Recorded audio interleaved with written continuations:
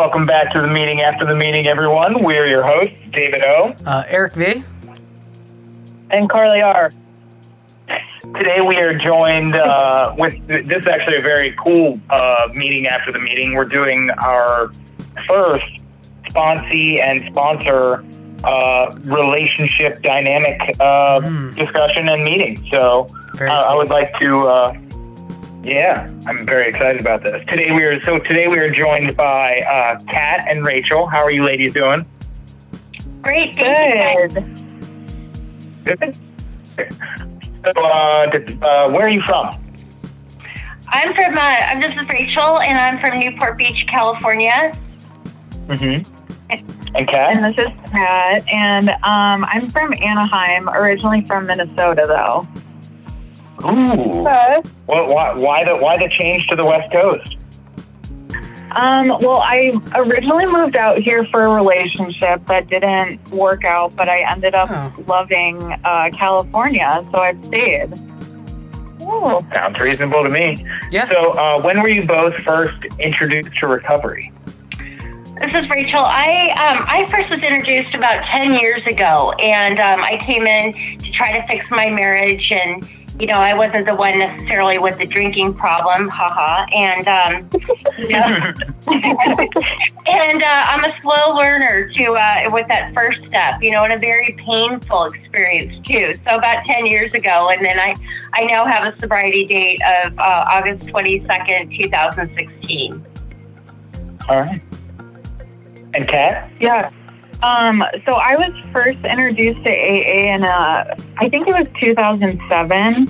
I was 17 at the time, and both of my parents were actually in the program. So they just kind of threw me into AA. Mm-hmm. All right. And how long have you both been sober? I think Rachel already said. Yeah, 3.8 years, and Kat's coming up on 3 years. Woo! Woo! Congratulations to both of you. Now, I don't know which one of you would like to go first. That's between the sponsee and the sponsor. I'll let you girls decide that. But with all that out of the way, we're going to turn it over to you to share your experience with us. So take it away. Alrighty, I'll go ahead and go. This is Rachel. I'm an alcoholic, and thanks, you guys. It's so great to be here. And like I said, I have a sobriety date of August 22nd, 2016, and the day I fully conceded to my innermost self that I was an alcoholic, and that was part of the struggle of that surrender. My story goes back to when I first came into the rooms. I was one of those. The meeting makers make it, and that's actually a term that kind of just gives me makes my skin crawl, because basically what I was doing was just showing up and listening, and I wasn't taking action on my program. So I started doing my steps through a treatment center, an outpatient program, complete half measures, ended up getting a sponsor, did my steps at a half measures approach. Not fully going, through my steps as rigorously honest as I probably should have been. And my disease completely escalated. I went from being a white wine drinker back then to a physically addicted to vodka and a death sentence that the disease was killing me. So, last time we spoke, I talked about how I came into Hoag Hospital here in Newport with auditory and visual hallucinations. My pancreas was giving out, and I was under a cardiologist's care. It was painful. So, but that bottom didn't teach me anything. I went to treatment. They told me to get a sponsor. I left. I went to sober living, and I still didn't get a sponsor. And I, got a phone call, and that pain and that not having that spiritual armor around me, I drank. I continued to drink like Bill Wilson. That death sentence meant nothing until I took action and got a sponsor myself. So I came back in the rooms really beaten up, and I stayed dry for about 8 months. And I just want to say, back when I was drinking, I didn't want to die. But when I was dry and I didn't have a program was when I wanted to kill myself. And it was probably the most painful experience I've ever been through. And something magical started happening, and maybe the meeting maker thing did start something with me, because every meeting consecutively for about 7 days was on the 12th step. And it was about these amazing people talking about their experiences of surrendering, working with a sponsor, the men and women and young ones that they were helping get sober in their recovery, and what was happening in their lives. And something started to resonate with me. And so, looking around the room, I was looking at these women who could sit calmly in their seats, who just had a life that they were talking so articulately and like they were so comfortable in their own skin. And I asked a woman to sponsor me. And from there, my life began to dramatically change beyond my wildest dreams. And she took me through the 12 steps quickly, honestly, and thoroughly. And we did the Wally P Back to Basics. And I talked about this last time, that he's the archivist of Dr. Bob. And so this method was where AA success rates were basically the highest back in Minneapolis. Shout out to Kat there. And back in the day, because what they did was they took the people through the steps in groups, 1, 2, 3, 4, 5, 6, 7, and so on. And turned around and had alcoholics begin to start working with newcomers as quickly as possible. And so my sponsors started to get my mind and my feet trained that I was going to start working with others. And that's exactly where I failed in that first recovery when I worked with a sponsor, was I failed to enlarge on my spiritual experience by sponsoring other women. And, this disease is we're selfish and self-centered, right? That's the root of our problems, and we carry tremendous resentments. And that was exactly my recipe for my demise and my death sentence, basically. So I knew that in my surrender that I had to change everything, and that sponsoring women was going to just absolutely change my life. I was ready. I was ready to help someone else. So the amazing thing that happened was I got through my steps. I hit 1 year, and Kat walked up to me about 3 days later, and she said, and at that time, my language, everything about me started to change. And the vision, it says, the answers will come if your own house is in order. And at that point, I started already demonstrating changed actions in in all my relationships with family members that were strained, but I was also talking to newcomers, I was talking to newcomers, at an early stage before I was even sponsoring, continuing to get out of self. There was always somebody that had less time in the room than me that I needed to reach out to. And that kind of trained my feet and my mindset. So Kat walks in the room. She asked me to sponsor her. And I'll tell you, it was probably one of the most exciting days of my life, that besides giving birth and the day I surrendered, actually did this thing. Because I've described her as being that missing puzzle piece to my program. Like my program and my 12 steps was done. I know, right? Like, get all sappy here. But I felt like something just connected, that my dots in my step work, continuing to work my steps, that I was committed to continuing to do this thing 110% and freely give back what had just been given to me. So, and I just want to say, as far as my experience with my sponsor, there were some things that I left out on my 4th step, and some people in the program kept sharing about the fact that, after years and years of sobriety, there were things that they, left out that it was going to drive them to drink again. And I clearly had left out a few things. And I thought, I could get by. I could just, everything's good. I'm just clearing up the wreckage of the past few years, not from the early sobriety days. And sure enough, something resonated in me that I had this magical, I call it my 5th step, emergency 5th step experience. And I first talked to my daughter's therapist who, the light bulb went on, told her, and then I drove immediately over to my therapist or to my sponsor. And I told her everything else that I did not, tell her on my 4th step. And from that moment of just working with a sponsor, completely opened my eyes to the rigorous honesty that I needed to share with another human being and God. And, there's a 5th step promise that we'll feel a nearness to our Creator, when we proceed with our fifth step, and we share with another human being. And that promise is something that I nurture still to this day. Talking to you guys, when Kat and I go out and speak at meetings and at panels, I get rigorously honest and I talk about things that I never thought I would ever share. And I nurture that based on that experience, that promise of what I experienced with my sponsor. I feel closer to my higher power. I feel free to be the person I am today, and speak about my truth, because when I do, ultimately there's some young woman or even another guy in the room that just, needs to hear that exactly the way that I needed to. So I know we're running out of time on Rachel, and we'll pass the baton to Kat. All right. Fantastic job. Awesome. Thank you so much, Rachel. I'm Kat, and I'm an alcoholic. And my sobriety date is July 23rd of 2017. And that was not the first time I tried to get sober. I originally got sober for the first time in Minneapolis at age 17. I got caught underage drinking by the cops, and I was usually pretty good at outrunning them.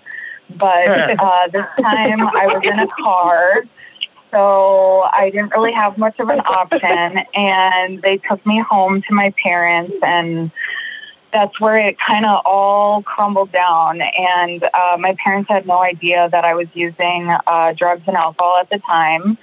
And so they were very shocked, to say the least. And, that kind of started my journey into Alcoholics Anonymous. And I would like to preface that my parents actually met in an outpatient treatment program. So I was kind of destined for the rooms from birth. And wait, your parents are a recovery relationship? They're a rehab romance. Oh, they sure are. Yeah. It worked. It did. It did in their case. It sure did. The 13th step triumph. Yes. Yeah, right. Yeah, they actually had 2 kids. And me and my brother we both struggle with, alcoholism. But, it's cool that, that seed was planted at such a young age. And I started to go to AA meetings right away. My parents so gracefully sat in the rooms with me to make sure that I didn't leave. And, and, that's like helicopter Al-Anon right there. Oh, absolutely. Absolutely. Yes. But, it worked. I ended up staying sober for 9 years. And, in that time, I did all 12 steps. I sponsored other women, and I was sponsored. And that first sponsor really took me under her wing. And she just showed me the way. And she was like, this is what we do. We have a home group. We go to 2-3 meetings a week. She never asked me to do anything that she wasn't doing herself. And, I respected that, because it's like, okay, I can get behind someone who's doing what they're saying. And, and it was really cool. I did sponsor a little bit in those 9 years, but I definitely have to say I'm much more active in sponsorship these days.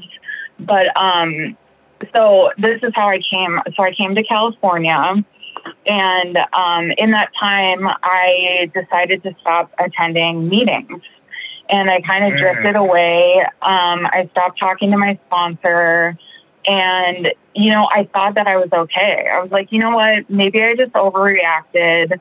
Maybe I don't have a drinking problem. I was really young. All these things are going through my mind. And as Rachel said, I never did that complete first step, that I am powerless over alcohol. And so what ended up happening is I went through this breakup, and, this friend, one day we went down to the beach, and she brought 2 bottles of wine, and she was like, tell me why you don't drink again. And I was like, well, I was really young and stupid. I just couldn't handle my booze, and so she co-signed my BS. And I ended up taking a drink that day, and I knew that I was in trouble the first from the moment that alcohol hit my mouth, like I just felt that like warm comfort again. And I was like, oh, I'm in trouble. Like I'm in trouble. Those laid back Californians will get you. Yeah, totally. Those beach vibes and everything, you know, it's hard not to drink. So yeah, I ended up getting drunk, and I don't remember a day sober until I was arrested for domestic assault in July, early July.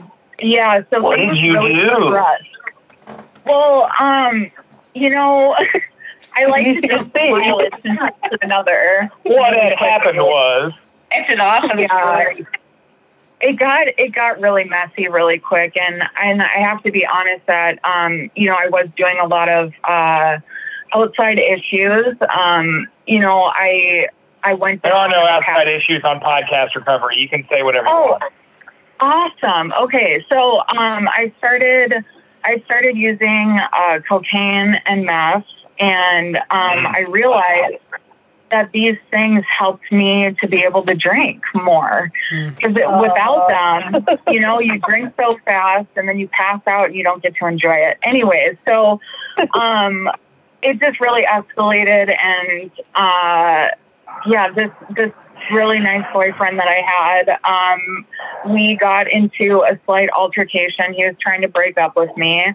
And mind you, this is how I deal with my problems is apparently I decided to, I hauled some ass on him. But anyways, so this was at like 10 a.m. and this happened in Van Nuys, and the police were called, and I was handcuffed and hauled off to jail, where I got to detox.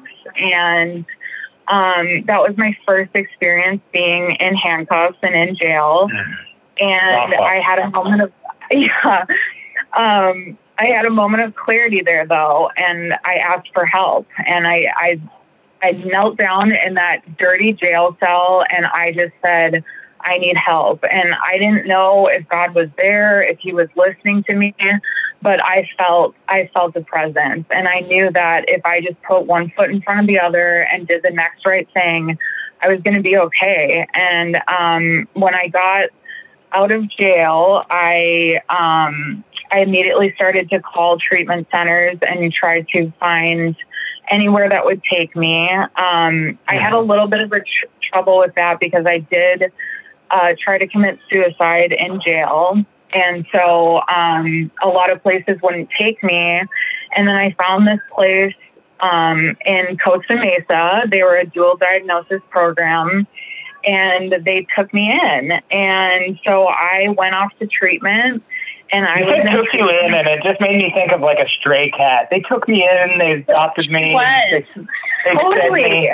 Well, yeah, and that's what I really felt like at that time, that like nobody wanted anything to do with me. Like, to be honest, like I didn't have any close companions. I didn't have any friends really that I could call.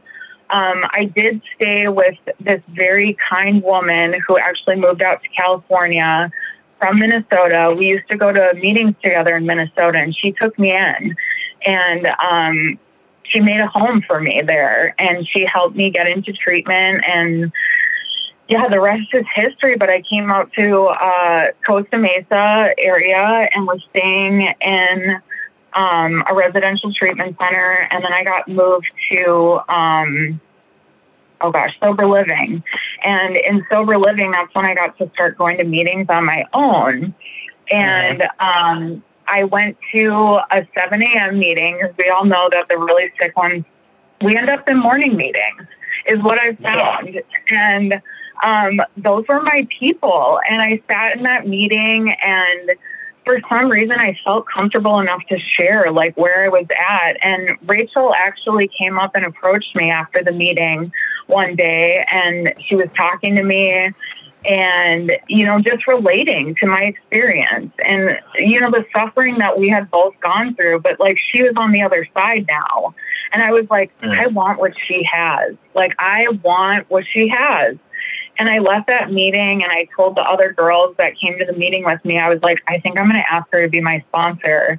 And that's exactly what I did. And I had no idea that she had just finished the 12 steps, but that's how God works in our lives. And, you know, my sponsor always says that, you know, if I don't work a 12 step, someone else can't work a first step. And that was our experience. Ooh. That's a good one, right? I like it. Kat does a lot of 12 steps. Yeah. So, yeah, it's just, I mean, she saved my butt. And that's like the least I can say about her. You can say ass. You don't have to say butt. Go for the gold. All right. Well, she saved my ass. She saved all of it. And, you know, she loved me before I could love myself. And that's just the truth of like where I came into AA so broken and beaten. And I thought that I was worthless. I didn't think I had any value to anyone. And she made me feel loved. And she would take me to lunch, and we would sit and read the big book. And, you know, when sober living got to be too much, I would call her and she would come and pick me up and read with me. And I mean, she just made me feel a part of something really great. And, you know, all she's ever asked from me is that I give it away to someone else. And so, you know, I do sponsor two wonderful, wonderful women right now. And you know, that's where I feel the most fulfilled, is when I can give back to something that was so freely given to me, and that I get to show other people that their past doesn't have to define their present.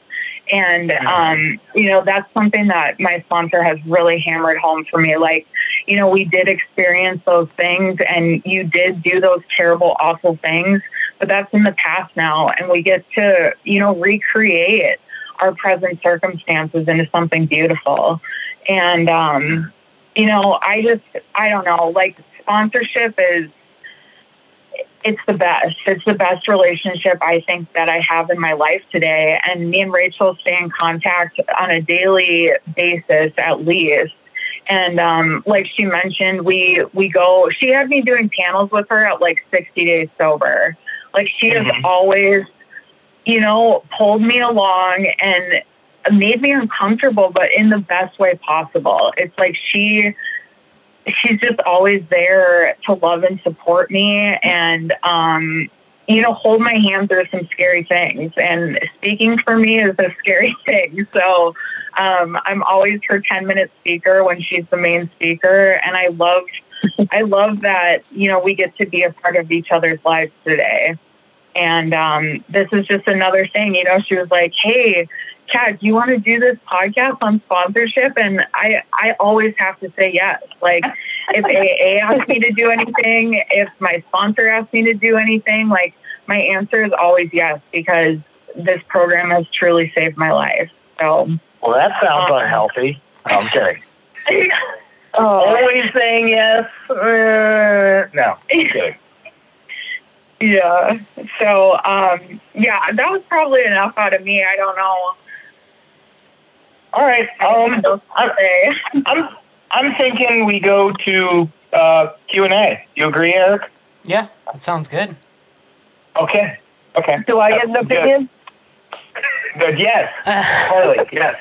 Do you think we should go to Q&A? I apologize. I agree. I'm just so happy. This podcast so far is just melted my heart. Aww. Like, enough to where I sat here and just texted my sponsor just to tell her how much I love her. Like, it just made me happy.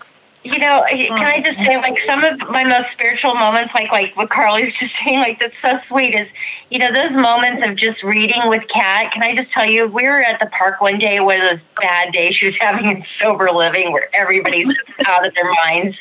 And it was like 90 degrees, the sun's beating on us, and we finished Bill's story, going through the big book and doing her steps, and I had goosebumps on my arms, you know, and I'll never forget that emotional and spiritual experience that I was sitting there taking someone through their first step.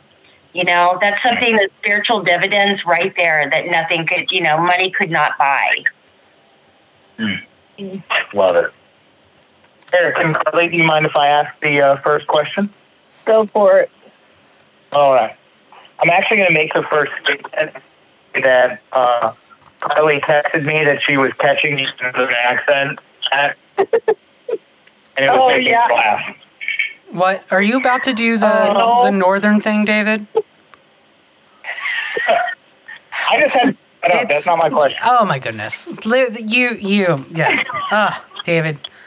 Eric, don't you know... Jesus. I can do a special accent here. Okay? Let me ask my question. Go ahead. Go do your thing. This is... thank you, Eric. Like a newlywed game. This is an answer for both of you, or a question for you to see if your answers line up. So, Pat and Rachel, who learns more out of your relationship? Who learns more out of our... What was that? Yes. Out of your relationship, who learns more? Who gets the real goods? Oh, wow. Oh, gosh. Oh, that... I mean, I'd have to say that I'm the winner here, because I get out of self with me, when I'm caregiving and doing things with my daughter, and life on life's terms is happening around me, and then I get to help another alcoholic and hear about her problems and talk about her assets and get her into change thinking and hear about how her relationship with her dad is just beyond anything it's ever been today. I just, that spiritual joy I receive, today I won't drink as a result of that. Yes. See, I disagree, because I think Rachel is like a fountain of knowledge, and I don't think there's any time that I don't gain something from her sharing with me her experience, strength, and hope. But I mean, that's a tough one, because then on the flip side, I think that my sponsees, I get way more from the relationship than they do. So it's hard to say. Well, seeing the two of us in the rooms together, you guys, it would be a tough question to line up, because it's just like we're so evenly matched with that. It's pretty, that's a cool question. So thank you. Absolutely. Over to Carly. Oh, me already? Yeah. Okay, let me look here. I got lost in the share. So I know they cocaine and alcohol, and Carly's got story-eyed. So Rachel, you have a sponsor and sponsee, and Kat, so you also have like the sponsor and sponsee aspect. So how does your sponsorship family function? Do you guys all like have a relationship with one another? Oh, good question. Kat, can I lead with that and you go? Oh, yeah. All right. So I have an amazing sponsor, Kat's grand sponsor, who has a sponsor. And I call, they're the ladies who are like the spiritual Jedis here. I mean, they just are amazing. And what we call our sponsorship family out here is our picket fence. A lot of people, that term is used pretty widely out here in our recovery community. And, yeah, and so my direct sponsor has at least 15 ladies she works with, have time more than me, that, and grand sponsees. So our sponsorship family is actually, our picket fence stretches pretty far and wide, and it's just, there's so much support. And I made a sponsor change back in December. And it was a situation that needed to happen, and it, through AA, I handled everything perfectly. But I met my sponsor in one of my double winners meetings of AA and Al-Anon, and I have to say, to be honest, and I told Kat this, I had Kat in mind, because Kat thrives on the sponsorship family. Of having that unity of a grand sponsor, because when I'm not available, Kat is able to go to that person. And I just want to say that when I first took Kat through the steps and Wally P and Back to Basics, he talks about, go through the steps, we do them, but then we start helping others, and be a co-sponsor to your sponsee. Help them take their first person through their steps. So Kat and I did a lot of tag teaming together. as far as that relationship, and doing it with my former sponsor at the time. So the foundation of growing with that tribe, that sponsorship tribe, is really important for us. Yeah, I would definitely agree with that. And, I love my grand sponsor dearly. And I was super excited that Rachel made the switch that she did because, our picket fence is huge. It's huge. And I have sisters in sobriety, and I do, I mentioned before, but I do sponsor 2 women right now. And as Rachel mentioned, she did help me take my first sponsee through her steps with me. And so I've always felt that like love and support, and we really are a family. So it's really awesome. Awesome. What you got, Eric? So one thing that, at least with my sponsor, that I've always, kind of talked to him about, and I haven't had a sponsee for a long time, but one thing that I think is an interesting thing that he always mentions is how important it is to go through the steps with a sponsee and how it reinforces that knowledge of step work every time you're doing it. So I'm like, what's the different perspective that is gained, and this is a question for both of you, from when you work the steps with your sponsor and then afterwards when you work the steps with a sponsee? Oh, that's a good question. So intellectual. Kat, I keep going first, sweetie. You want to go hit this one out of the park? Oh, sure. Thank you, Rachel.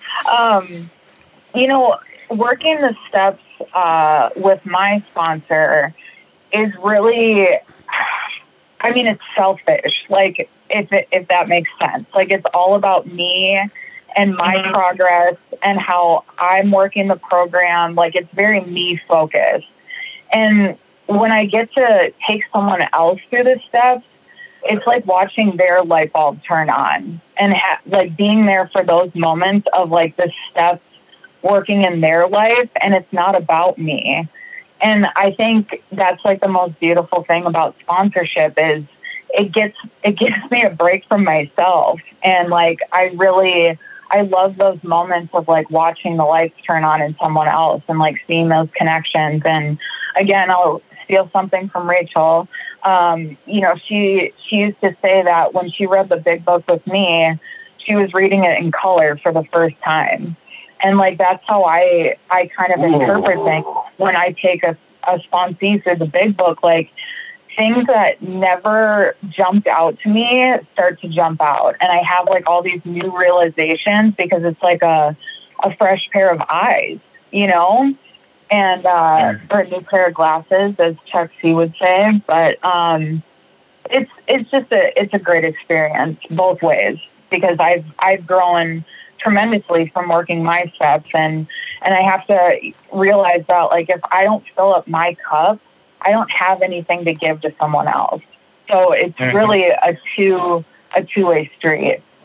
Mm. Good answer. My experience was, the more I started working with other women after doing the steps, the more knowledge I gained in actively working them in my own day. It was one thing that I do practice these principles in all of my affairs. I use my steps for all my thinking. I walk down the aisle at Walgreens and I'm doing a first step over caramel M&Ms. I kid you not. I am an alcoholic. I am powerless, and they make my teeth unmanageable.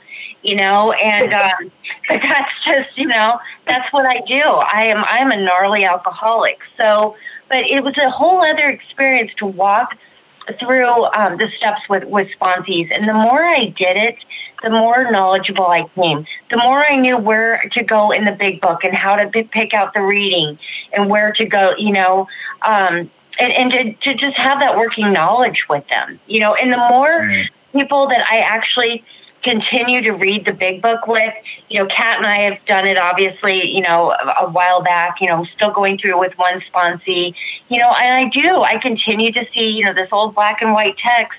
I see it in color today. And that started early on in my recovery of how I made a choice, how I started seeing everything that was just so vibrant that was happening around me, the spiritual toolkit. So my experience has been that whatever I ask Kat or suggest of Kat, if I'm suggesting that she get into the prayer of St. Francis, I'm right there with her. I joke with her that, I've got my St. Francis sandals strapped to my feet, and I'm walking the journey with her, And another thing is that we get really playful and colorful with our recovery. We make jokes. We just, we don't take ourselves so seriously, except for, damn it, we cannot drink, but we're going to have fun. We insist on having fun. We have fun talking in metaphors. We have fun going to treatment centers.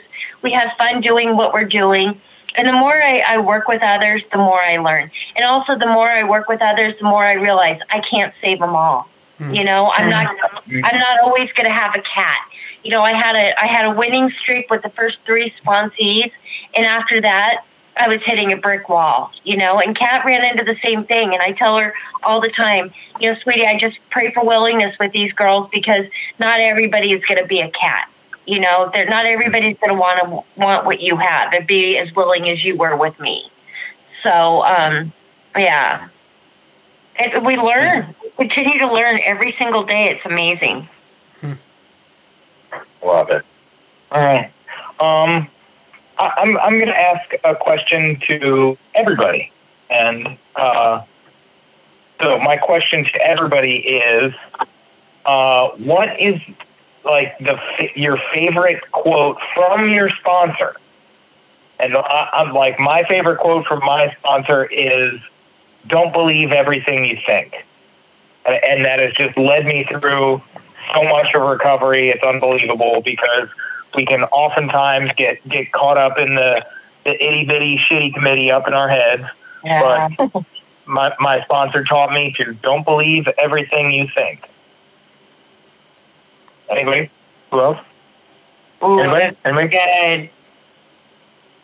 That's good. I gotta think. Carly, you're up. I'm trying to think here. I don't know. I can go. Mine is my sponsor, whenever he dislikes, or I wouldn't say when he dislikes someone, he just says a little mantra to himself where he's like, he just reminds himself they're sick and suffering child of God. So if someone's, that he doesn't particularly like, he just reminds himself they're a sick and suffering child of God, and they can't help it. And that's the one I like, because that's awesome. Yeah, it's just that's my favorite. That's respecting people's process. I like that.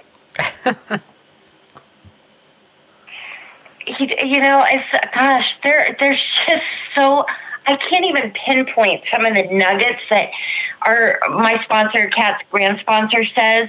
She is, she reminds me on a daily basis, she stays in 10 and 11 and 12, but, she stays in step 3 and 11 consciously. She reminds me of that conscious contact with God. And when I talk about her being truly a spiritual Jedi and this peace and serenity, and on these Zoom calls lately, people say, your sponsor looks probably like the most peaceful, serene lady, and just so elegant and comfortable in her skin. And that's exactly it, and she reminds me and reinforces to me, acceptance and gratitude are my way of life. Mm-hmm. And that's where I met my match, because that's the language and what I practice. I talk about gratitude as my gateway drug, and I'm addicted to having my shit together today. Pardon my French, but my grandmother doesn't talk like that, but she would say acceptance and gratitude in a very elegant way.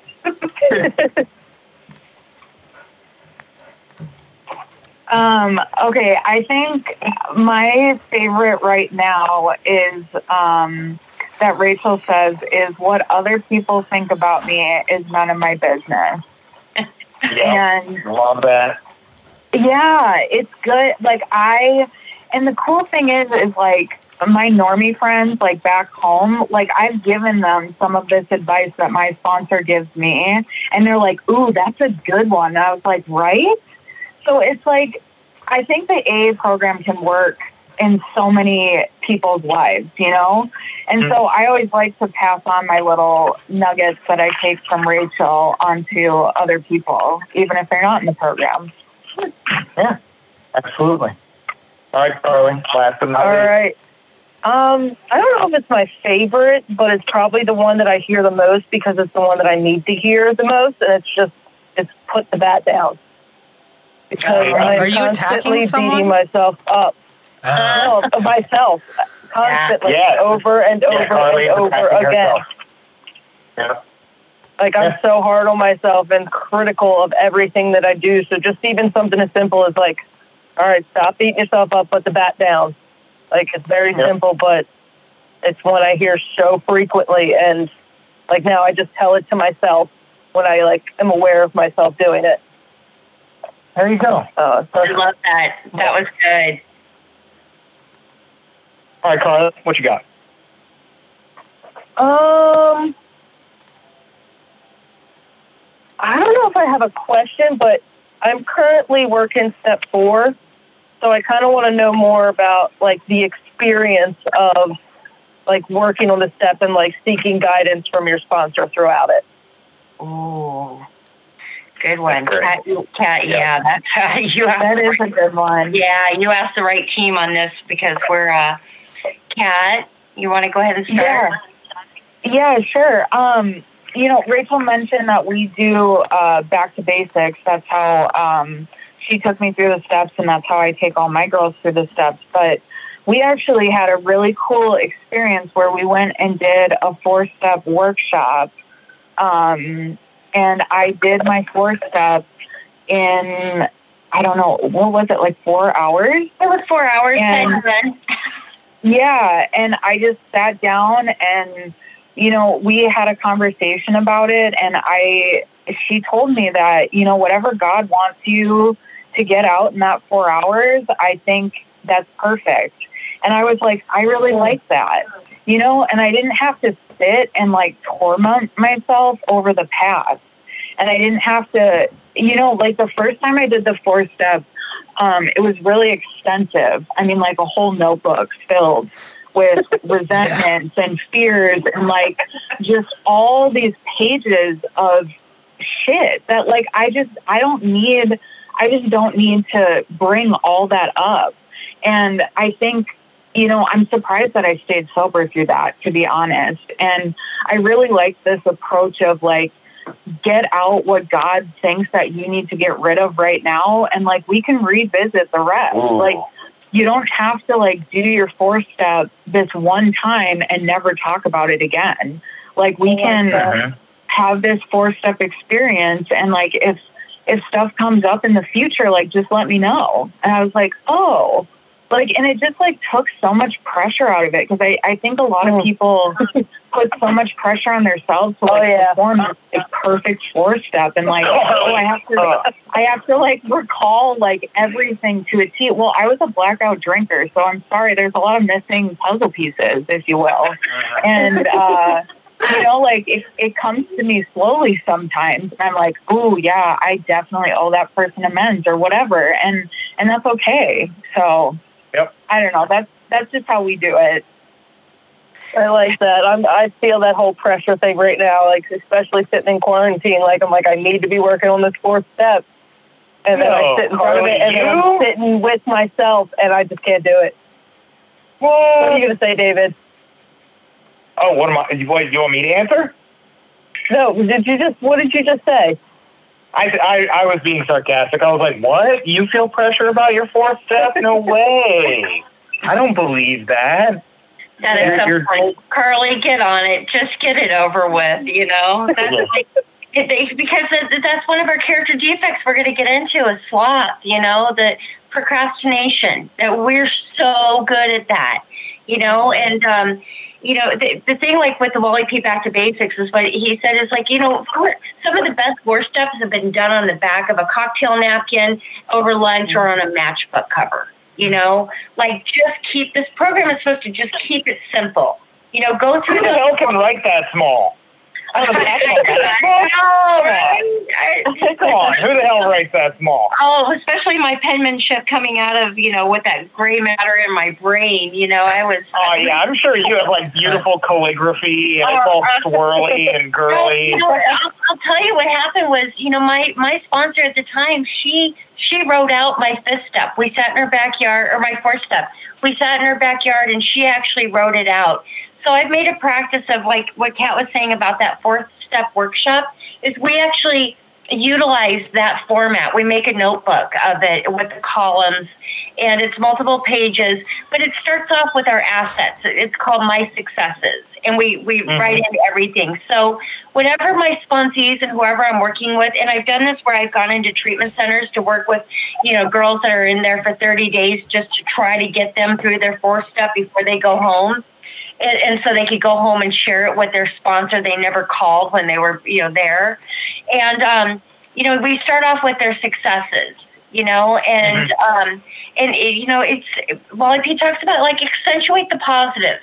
We get rigorously honest with this stuff, but anything like with my 5th step experience that happened, I had to go back and I knew it was never too late. And today what Kat and I practice actively is our 10th step. Continuing to take personal inventory.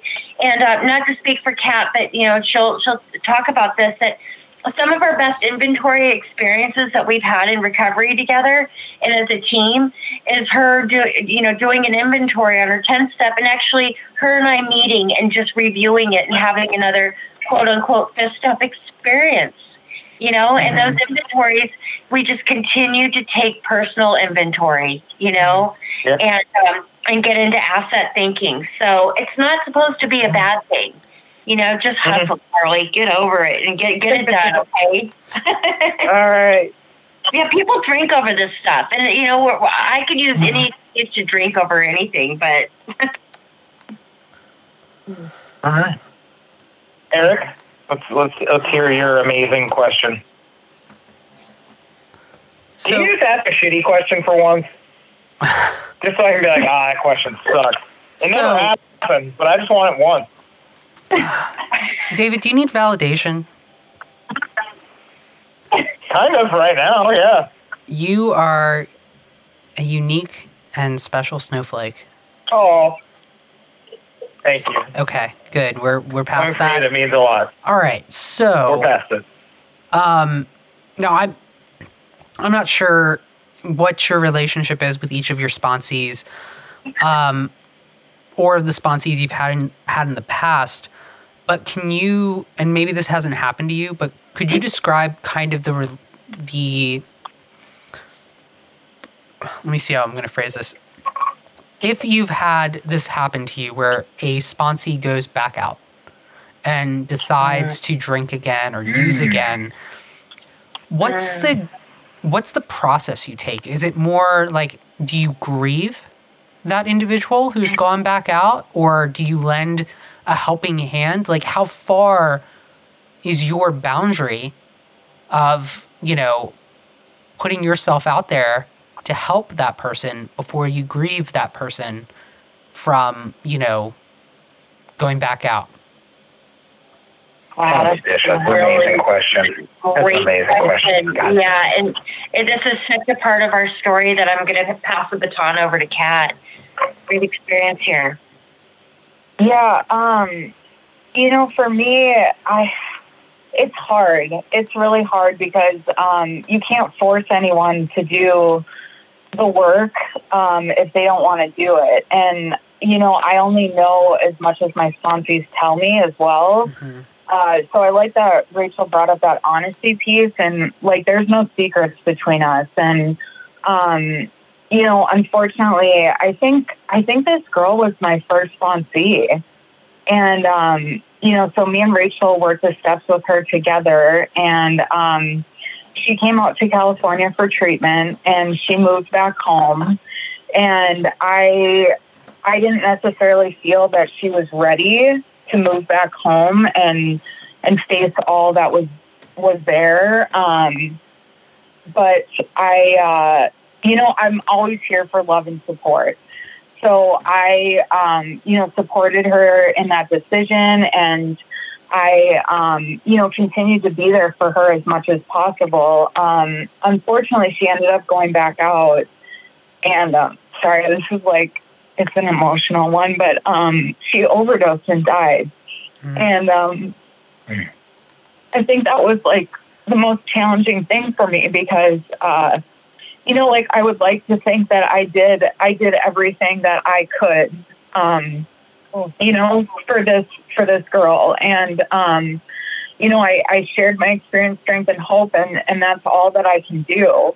And, it was hard for me for a while to reach my hand back out because I had some, hurt feelings, and I just wasn't sure if I was ready. And, my sponsor reminded me that, like, if I don't do a 12-step, like, that person doesn't get to do a first step. And I held on to that. And I realized that there's more people out there who need help. And, just because I had that one awful experience doesn't mean that I don't have to continue to reach my hand out. And, I don't know, I've sponsored a gamut of women, let me tell you. And, I've had sponsees who have taken several not prescribed pills and said that they were sober. And, it's a battle. It's really a battle. But I just share that, in that particular experience, I shared that, if it were me, I would change my sobriety date.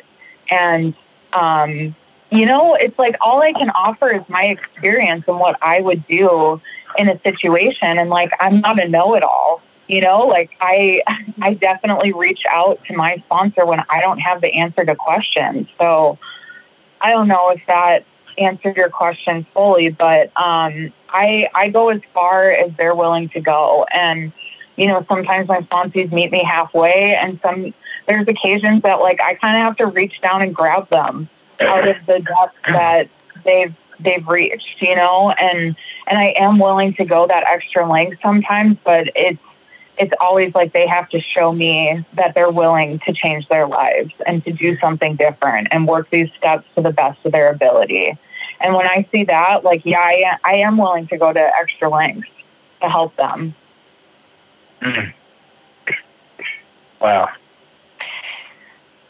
How do I follow that? How do I follow that? Yeah, it was a really difficult situation, and just not to speak for Kat, but when Kat was busy doing her steps and sponsoring the people in her treatment center that she talked about down in Costa Mesa, a lot of those people, her first experiences were seeing them go home and sticking a needle in their arms, and their kids not even seeing them after they got off the airplane. So Kat's walked through a lot of them, but then to have a sponsee that we were having these spiritual experiences with. She was young and just a precious little thing, and there's been a lot of mourning with that, but it's hard. It is hard, and I've seen it too. Seeing women right now that have had time and have gone out after 15 years and are just struggling to get back. They're either drunk on Zoom calls, or they're, up at the hospital and just, losing mobility. And I was one of them, I can relate, so I've been at death's door, so I know what that's like. So my compassion and empathy, the humility I walk with today, relating to these people is certainly very strong. Mm. Wow.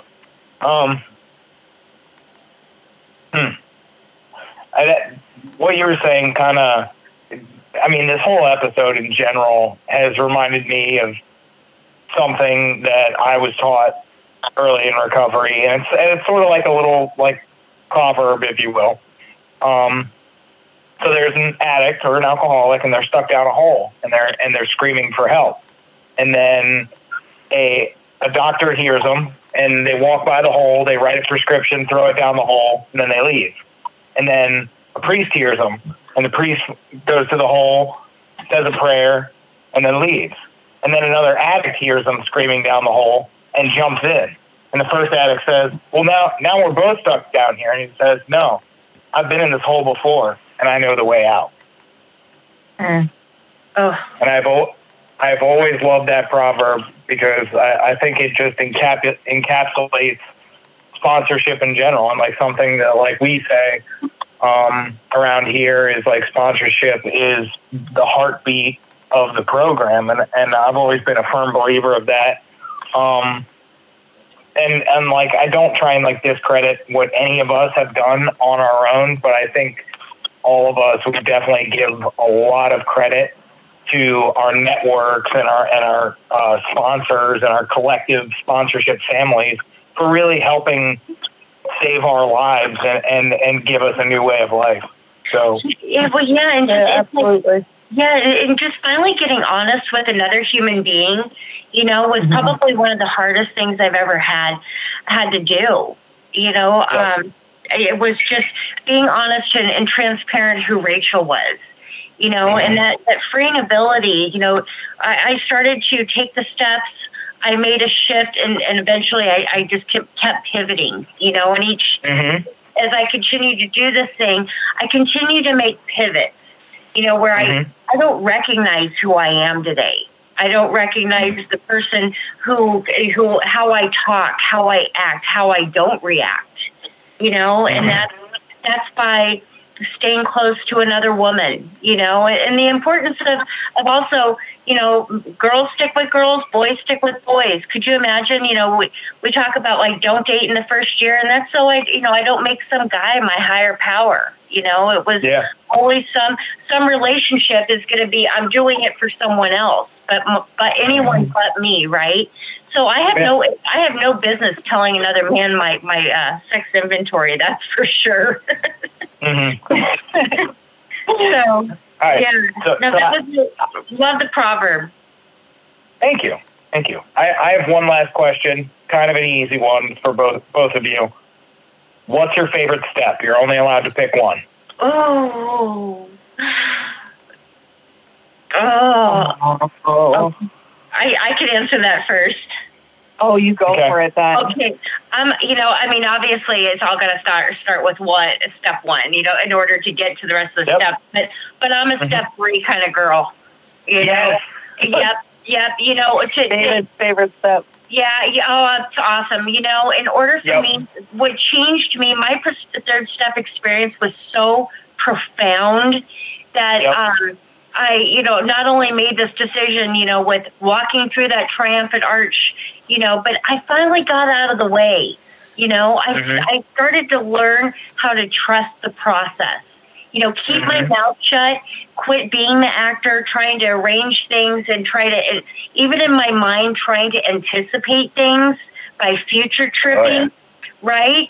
So things that were manufactured in my mind, like we were talking about earlier, to my actions, and how I don't react.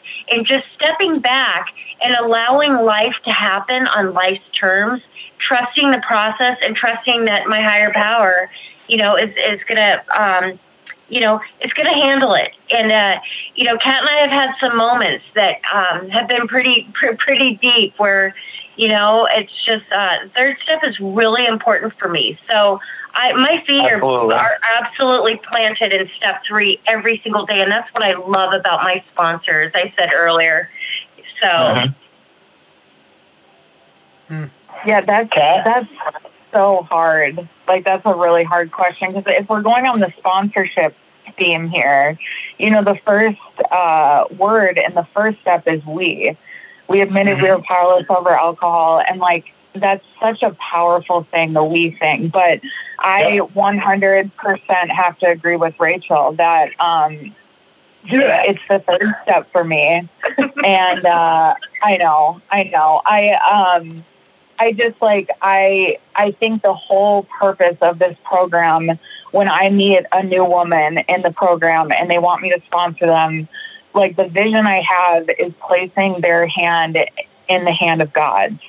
And that's it's changed my life. Like, this relationship I have with a higher power has truly changed my life. And it just goes to, like, it's not up to me on a daily basis. I have to, it's not in my control, and things happen. And I mean, look at the world right now. And like, if I didn't have the foundation that I had, I can see myself just spiraling, you know, and like worrying.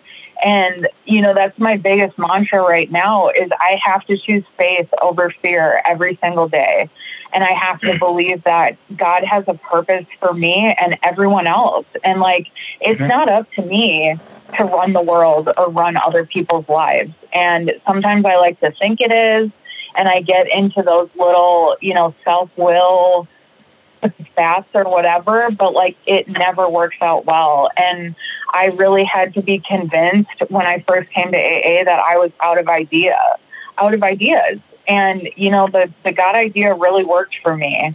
And, you know, I had a really powerful experience when me and my sponsor were reading the Big Book, and we read that line that God is either everything or he is nothing. And like, he has to be everything then, you know? And just like, I had this like huge realization that like God is everywhere. And, you know, that's definitely the most powerful tool that I have in my tool belt today, because when I feel alone or afraid or whatever, like I reach in my back pocket and God is right there. You know, he's right there with me. And another thing that my sponsor has told me is people are fallible and people will fail us, but God never does. And so like, how do you not rely on something that never fails you? Yep. Full disclosure, there's a one-sided competition between Eric and I. I'm a third stepper. He's a 10th stepper. I love the 10 step too. I already gave a big shout out, but you know, it's gosh, you know, without that third step, I'm still playing God up in step 10. You hear that, Eric? Just saying, I got 2 votes. 2 votes in one episode. David. I think you guys nailed it with your... No big deal. David, I think you nailed it with your spaces. I do. I needed that. I needed that win. That's a big win for me. You need the wins more than I do. I did. Is it that time, Eric? No. Are we going to do that time? That time doesn't exist in this format. Oh, it doesn't? It doesn't exist in this format now. So we are... Well, that was a win followed by a loss real quick. Was it? Do you want to do... It was. Well, we can do something, I guess... What? Does Carly do either you or Carly have any more questions? Carly? Carly? Not really. Okay. I think I'm good. So much information to take in. I'll leave us all with like a fun question, and this can be like everyone, right? Eric has a fun question. So, and everyone gets to answer it, including everyone here. So the question is, if a newcomer comes up to you and asks for a piece of literature to read, what's the first piece of literature you would give them? Okay, this is Rachel. I tell them to read the Doctor's Opinion. Doctor's Opinion and Bill's story. Absolutely immerse yourself in the Big Book. Get a working knowledge of it, and read it first. You know, the Big Book and the instructions in the Big Book, it says, have your newcomer read this book first and see if he is willing. You know, that's exactly what they told us back then, and it's true. Have them read the book first. See if they're willing to even entertain the idea of getting their butt sober and doing this thing, you know? And so I'm really big about eyes on literature. I always say that. You know, I keep a book in my car. I have several books, from Melody Beattie's Codependent Anonymous to my Al-Anon to everything. But you know what? The Big Book is everything. You know, put your eyes on that and keep your eyes on the literature. You know, having those go-to spots, 23 to 25, if you're feeling like drinking, read that there is a solution and read what your consequences are going to be like. You know, everything's right there. Nice. Kat? Yeah, I completely agree, because that's what I do with my sponsees is I have them read the doctor's opinion and Bill's story, and then I have them do like a little write-up about what they relate to. And then I also have them write about, how their life is unmanageable. But definitely, like, I completely agree. All the answers are in the big book. Like, you can't, it's all inside there. And so it's like, if I have any questions, I always refer to the big book. And so I would definitely give a big book to anyone who walks into the room. And I mean, that's where it all starts. So, yeah. Nice. All right. Just to clarify, in case you didn't know, Eric, Carly, and I are in NA. I am not in NA. You keep saying that. I am not. You grew up in NA. You grew up in NA. That is better. You have used the NA literature. I have came up through NA, but I am not a part of NA. So I just want to correct you. You keep saying that. And we went over this. There was this whole thing in the podcast a few months ago where I was like, I think I'm going to leave the fellowship, and you keep saying like Eric's part of NA. Next step. I'm making an apology. I'm making a formal apology. All right, go ahead. I just had to clarify. So Carly and I are in NA. Eric is completely rogue by himself. So anyway, freelancing. Freelancing. No, I like that. So we have a little bit more literature. It's not a competition. But what I would go with, and I think Eric's going to give me props with this, I wouldn't go with any of the books. I would actually go with one of our IP pamphlets, because that's what I started with. I'm not going to give you props for this. Oh, you're a dick. Go ahead. So what am I going to say? You probably know what I'm going to say. You're going to say the triangle of self-obsession. 100%, that triangle of self-obsession. Absolutely. That is the first thing I was given, and it really opened my eyes in those first few weeks of it's recovery, and it was just very poignant for me, and like for any newcomer, I'd be like, here, start with this, and then we'll move on from there. It's a good indie deep cut. Like, I appreciate it. Yeah. Like you went on the B side of the record. I did. I went on the B side, 100%. I went away from the technical literature, quote unquote. But it's an IP pamphlet, so it's a short read. It's more palatable. It's something to just like wet the beak. And like that's what it did for me. Like it got me intrigued. It really spoke to me. And like the assignment I had was to like highlight or underline what I felt really applied to me. And then I went over it with my sponsor, and then he was like, "Cool, now let's start some step work." I love that. That's where I started. Carly, I was going to go the same direction as you with the pamphlets, just because they are more simplified. It's not throwing like a 500-page book in your face and say, "Here, go read it." So there's so many of them. I think my first meeting, I was given like the "Am I an Addict?" and for the newcomer, and like living the program, and just like going through them and seeing like these little sections of the program and getting a feel for it and understanding what I'm, I guess, getting myself into, so I can then take the next step. So to the deeper, more like the in-depth knowledge of the program, and really then jumping into it from there. I think that's great, because NA, you guys, I mean, there's a lot of work you guys do in that program too. A lot. You know, it's like an Al-Anon 4 stuff is in a notebook. You know, so our 4 steps, 80 some questions, I believe. I think I counted the other day, and I'm like 29. That's what I've heard. There's in our old Mining Cats old home group. A lot of them are NA that came into AA. You know, they found that they were having a spiritual experience sooner and just, were able to get out and start helping others because they had also a lot of time. But I'm talking like gnarly NAers that are so rad. They're just the greatest people who mentored us. And, but I love that simple approach, getting back to the pamphlets. I think the pamphlets are something that, always needs to be expressed, or just keeping it simple, just put your feet in here, dabble your toes in it. Exactly. Like, I don't want to overwhelm anybody or scare anybody away or anything like that. And that's what it potentially could have done that for me. If it's like, oh, here, read this like 500-page novel, I'd be like, oh, fuck. Like, what? And instead, it's just like, here, read this little pamphlet. It's just nice and introductory, and we'll see what relates to you, what talks to you personally in this small amount, and then let's build on it.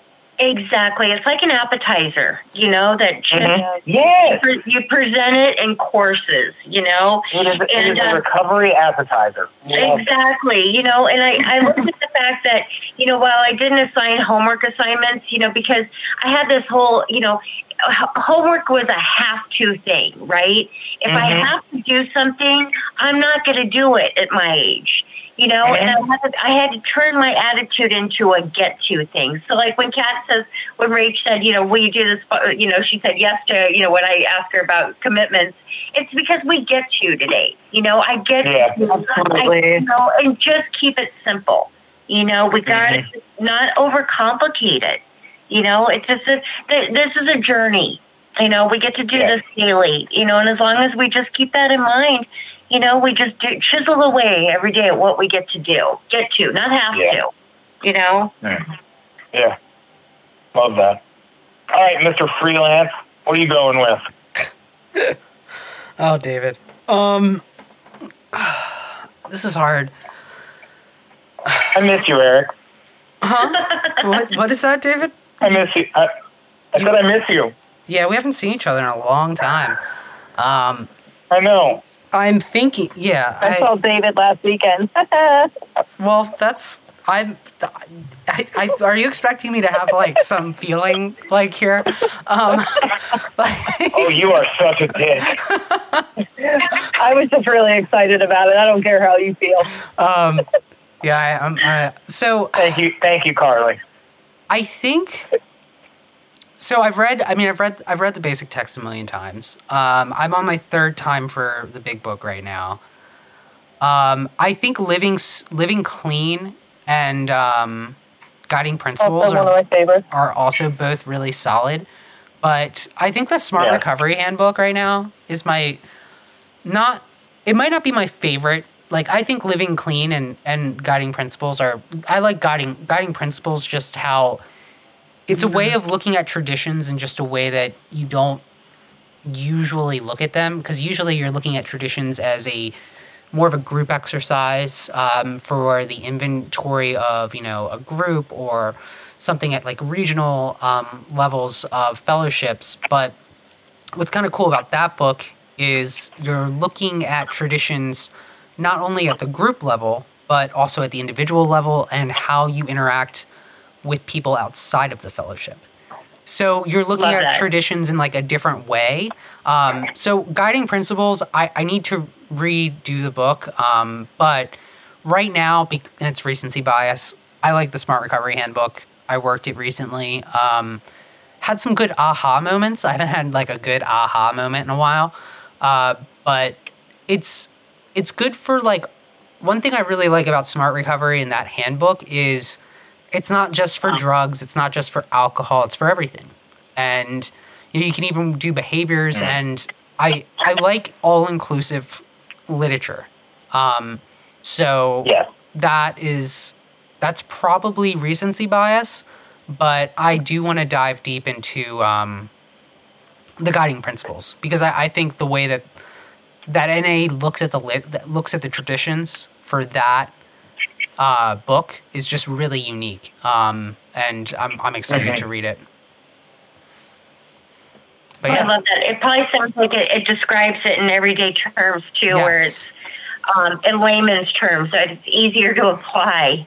Yeah, and it's cool when because the traditions, what do they say about the steps are for me, for how I'm going to learn to deal with myself. The traditions are how I'm going to learn to deal with other people. Yeah. So with like, you know, with that, it takes that principle and like really applies it, because it actually asks you questions on like how you're going to apply the tradition into daily life rather than just the group.